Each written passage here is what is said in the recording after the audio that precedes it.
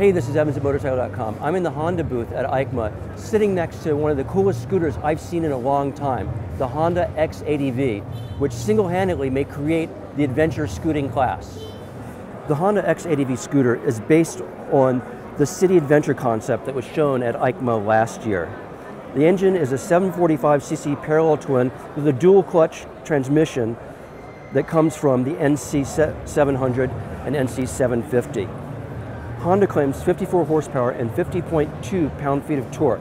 In order to create room for 5.5 gallons of underseat storage space, Honda created a new tubular steel chassis.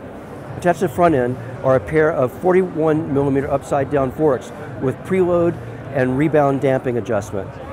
To add to its off-roading capability, it has 6 inches of travel. The preload adjustable unit Pro-Link rear shock offers 5.9 inches of travel. The X-ADV features a 17-inch spoke front wheel and a 15-inch spoke rear.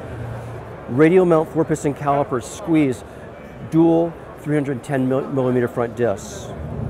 The windshield is 5-position adjustable, and all the lighting is LED.